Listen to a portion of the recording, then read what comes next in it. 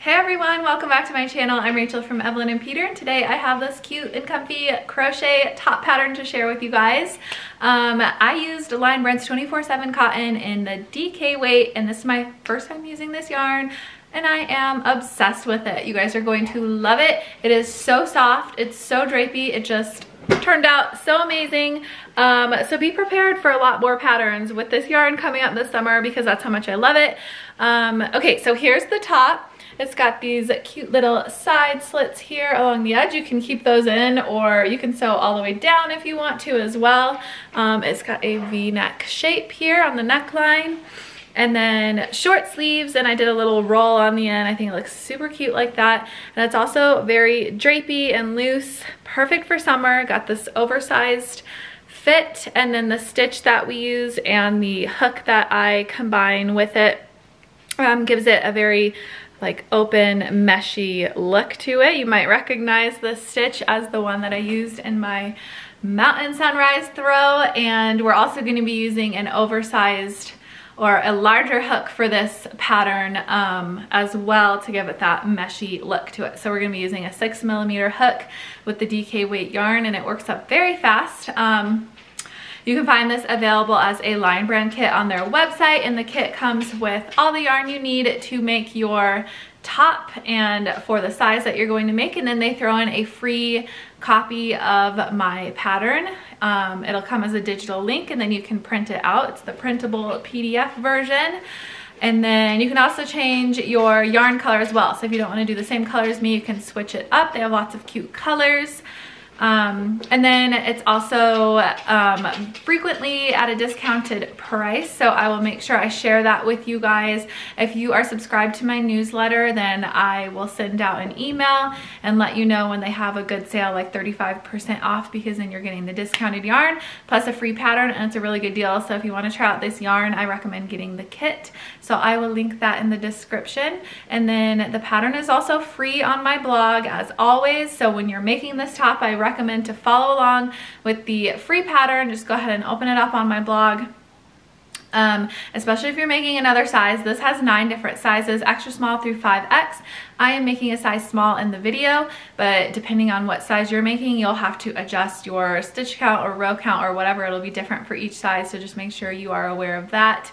It's constructed by separate panels, so you'll make a front back panel, a back panel, and then 2 sleeve panels, and then seam it together. They're worked from the bottom up. It's all the same stitch. You'll just add a simple little trim at the neckline here when you're done. So it's very, very easy, very beginner friendly, and I think that's everything you need to know. Just make sure that when you are working the stitches, do not pull the chain ones tightly. You don't want super tight stitches for this. We want it to be like loose and flowy and mesh. That's why we're using the larger hook. So if you are prone to having a very tight tension, you might need to go up in your hook size, or just be really aware as you're going to not aggressively pull your stitches down too tightly. I also wanted to point out that this is a very stretchy stitch and top, so the lengths listed in the size chart that I provide, when you put this top on, it'll stretch maybe about 3 to 6 inches longer than what is listed on there. So when you have your panel laying flat and you're measuring to check all of that, it'll come out shorter than what it's going to be when you wear it. So I have the size listed in the size chart of when it's laying flat and measuring it flat, but when you wear it and actually put it on, the weight of the yarn and the stitch pulls it down and it adds a few inches to it. So just be aware of that as well. I like mine to be big and oversized, and I like the look of it being longer, but if you wanted to make adjustments to it, you can easily add or remove as many rows as you want. So when you're making the back panel and you decide that you want it to be a little bit longer or a little bit shorter, once you hold it up, when you hold the panel, you'll see what I mean, how it stretches down. And you can hold it up to yourself, and then if you like that length, then you're good to go. But if you want it to be shorter or longer, just add or remove as many rows as you want, and then do the same to the front panel as well right before you start splitting for the neckline here. So right before we do the shaping at this point, you'll want to add the same amount of rows or remove the same amount of rows as you did on the back panel. So that is how you adjust the length for it. And then other than that, I think that is all you need to know for this design. Thank you guys so much for watching. Make sure you subscribe to my channel. And then as always, I appreciate the support and I will catch you guys in the next video. So for this project, you're going to need some lightweight yarn. I'm using Line Brand's 24/7 Cotton DK in the color Cacao, and all of the exact yardage for all of the sizes that I provide are available on my blog post, so make sure you go check that out for all the exact yardage and links to the yarn as well. And then you're also going to need a 6mm crochet hook, a needle, a pair of scissors, and then a few stitch markers as well. So both the back panel and the front panel start off exactly the same, and if you're following the written pattern, we are starting off with the back panel. So we're going to go ahead and take our yarn and then just create a slip knot with it. So wrap your yarn around your fingers, pull it through, and then pull the strand all the way down tightly to secure to your hook. And now we will be starting with some chains. So to work your chain, you're just going to yarn over and pull through, yarn over and pull through over and over again until you have the correct amount of chains for your size. Making a size small, so I'll be making 91 chains. Make sure while you're doing your chains, you are not pulling it too tightly. You do not want a tight tension with this top, so just make sure you're holding an even tension as you go. So I have 91 chains now, and we're going to work our way back down for row 1. So we're going to be putting our hook into the third chain from the hook. So skip over the first two, and then in that following chain, the third chain is where we're going to be putting our hook for this very first stitch. And you can insert your hook wherever you want. I find that it looks the most neat when you put your hook in the back bump of the chain, so that's what I'm going to recommend doing here. So rotate it slightly and insert your hook into the back bump of the third chain, yarn over and pull up a loop. You have 2 loops on your hook, and then we're going to go directly into the chain after that one in the back bump, yarn over and pull up a loop. We have 3 loops on our hook. And then you're going to yarn over, pull through the first 2 loops only, and then yarn over, pull through the final 2 loops, and then we are going to chain 1. And in this pattern, that chain 1 does count as a stitch. So when you're counting your stitch count, make sure you include that chain 1 as a stitch.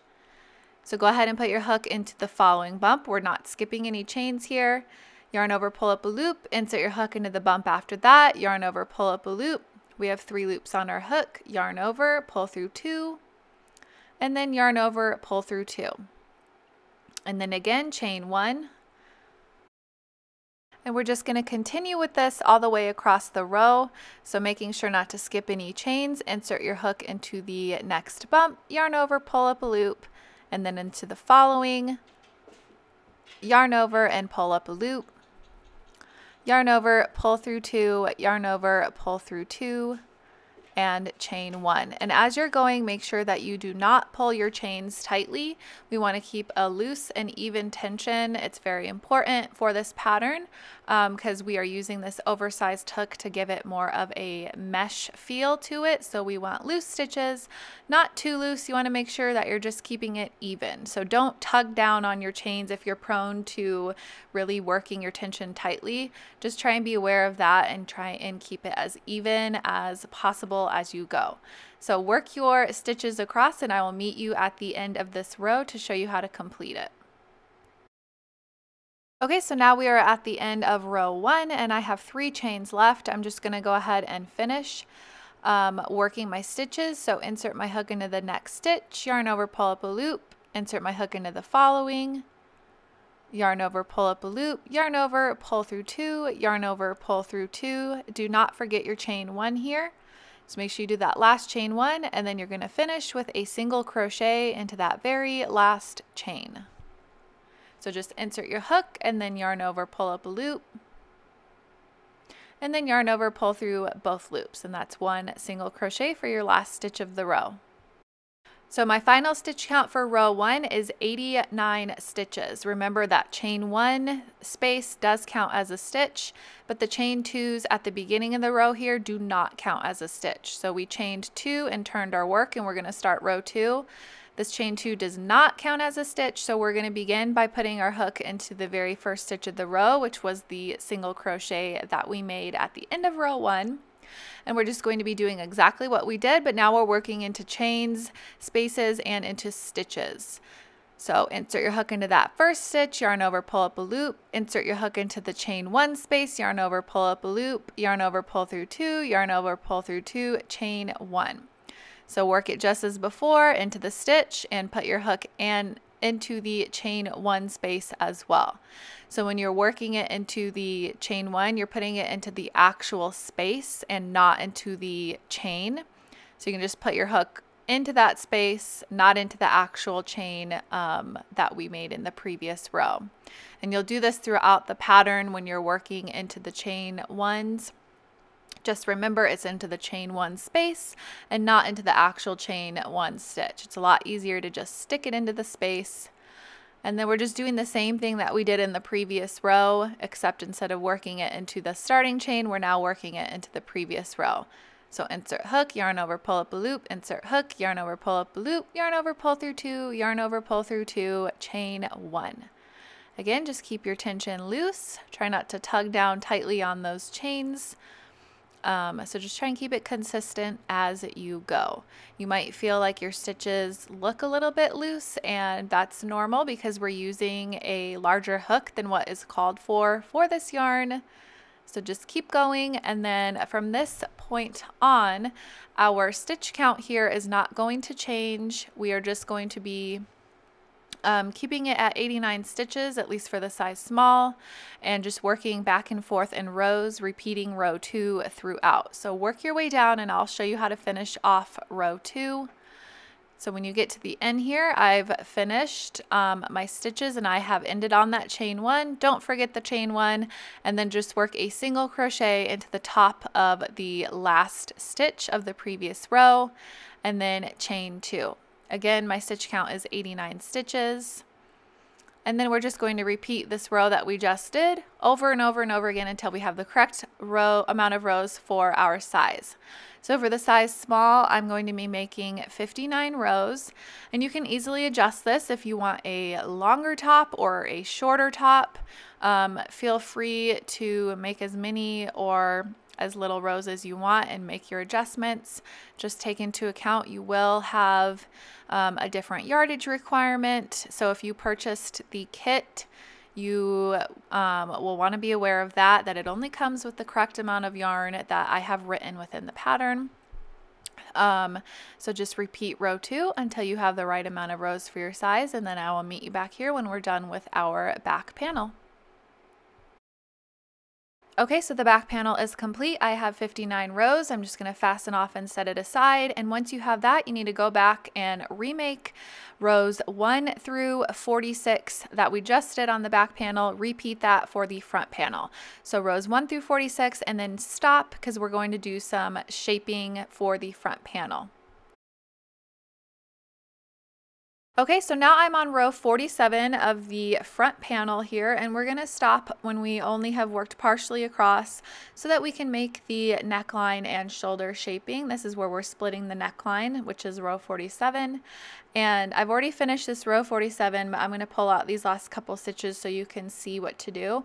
You just work your way across like normal. So just as you have been doing with all the previous rows, work your way across, but only a certain amount of stitches. So make sure you're following with the written pattern. So for this size small in row 47, I worked 42 stitches across. Don't forget that chain 1 at the end, and it does count as a stitch. All the chain 1 spaces count. And then you're just going to finish the row like normal by putting your hook into the next stitch and working a single crochet. So I did 42 across, and then I finished with a single crochet into the next stitch, kind of pretending like it's the last stitch of the row, for a total of 43 stitches. And then we just chain 2 and turn our work like normal. So we have 43 stitches for row 47, and now we're going to work our way back across this row like normal.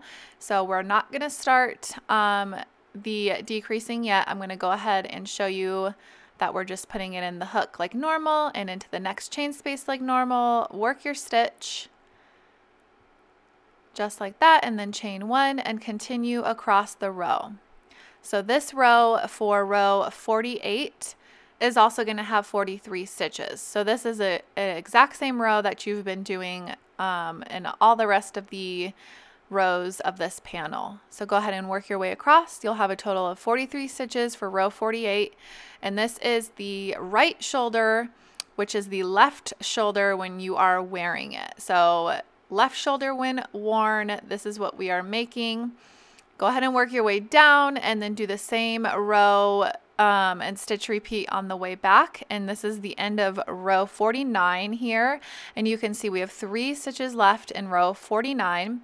Insert your hook into the next stitch and in the chain space, work your stitch like normal, except now for the decreasing, we are not going to be chaining 1. So skip that chain 1 and just work your single crochet into the last stitch. So no chain 1 at the end of this row for row 49. And now you've decreased to 42 stitches. And then just turn your work, chain 2, and this is how you do the other decrease row here. And this is what you'll be repeating these 2 rows to continue decreasing. You're going to skip over that first stitch and put your hook into the next stitch and your hook into the next chain space. So that's all we did was chain 2, skip the first stitch, and then just work your stitches like normal. So again, just continue with your stitches across the row. The rest of the row is the same as it was before. And this is row 50 here. And now you will have a total of 41 stitches for the end of this row. So each row we decrease by 1 stitch. So work your way down to finished row 50 and then chain 2 and turn and work your way back for row 51. And I'll meet you back on the other end. So here we are at the end of row 51. And again, I have 3 stitches remaining. So we're going to do the same thing to do our decrease here. So insert your hook into the stitch, yarn over, pull up a loop, insert into the chain space, yarn over, pull up a loop, yarn over, pull through 2, yarn over, pull through 2. Do not chain 1 and just finish with a single crochet in the last stitch. That decreases us by 1 stitch. Then chain 2 and turn your work. And just continue to repeat the 2 rows for the decreasing. So rows 49 and 50 is what you'll be doing. Again, skip that first stitch and continue with your stitch repeat like normal after skipping that first stitch. So for the size small, I'm going to do this until I have a total of 59 rows, just like I have for the back panel. So we had rows 51 through 59. You're just repeating rows 49 and 50, continuing to decrease by 1 stitch as you go. And then we will be finishing off on row 59, which is a row 49 repeat. And you should have a total of 32 stitches for the size small. But again, you'll have a different amount of stitches depending on what size you're making. Okay, so we have our first shoulder done. This is what it looks like. I have a total of 59 rows. Then I'm just going to fasten off and I'm going to leave a long enough tail so that I can sew this last row to my back panel. So make sure you do that as well. You have to do the other side. Lay your top out in front of you with the finished panel on the right hand side, and you're going to skip over 3 stitches here at the center neckline. So the chain space, the top of the stitch, and the next chain space, you're going to skip over that and then insert your hook into the very next stitch. So we have 3 unworked stitches in the middle of the neckline. Just make sure you are aware of that, and then slip stitch to join. And now we're going to start our row just like normal by chaining 2. And then in the first stitch is where you're going to insert your hook, same as the chain, and then insert your hook into the next chain 1 space, complete your stitch like normal, chain 1, and you're just going to work your way across the row with your regular stitch repeat all the way across for row 47 here of the opposite shoulder, which is the right shoulder when you're wearing the sweater. So just work your way across. For row 47, you'll have a total of 43 stitches, just like you do on the same row on the other side.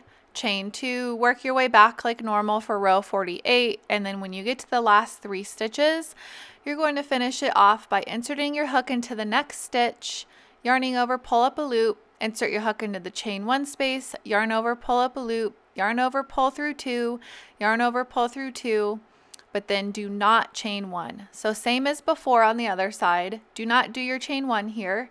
and then just finish with a single crochet into the last stitch. And you'll notice that we're starting our decreases 1 row earlier than we do on the other side. That is normal.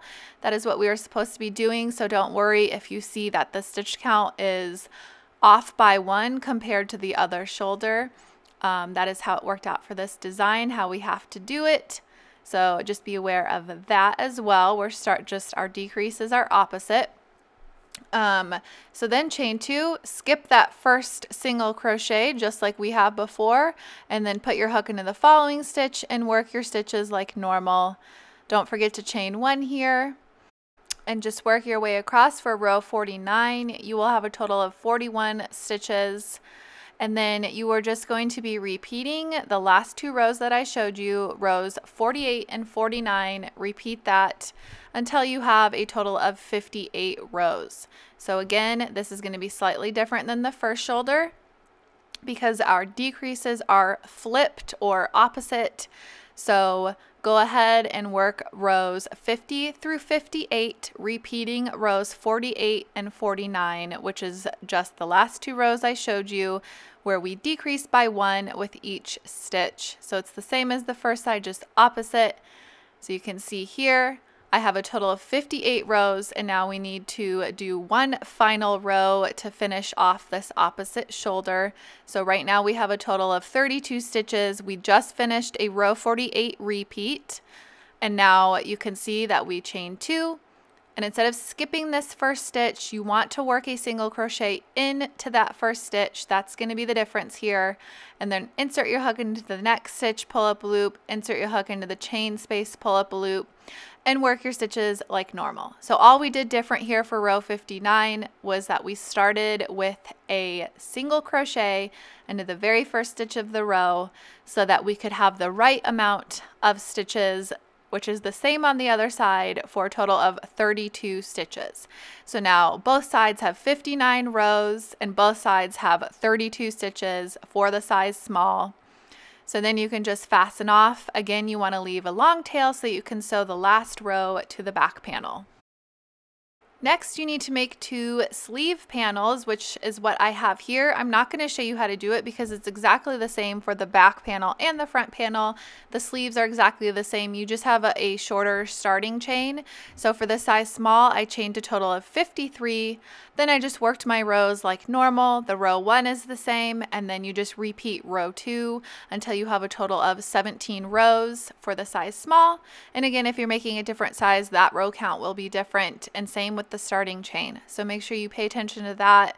Check the starting chain count and the row count for your size, and then go ahead and make 2 panels for the sleeves.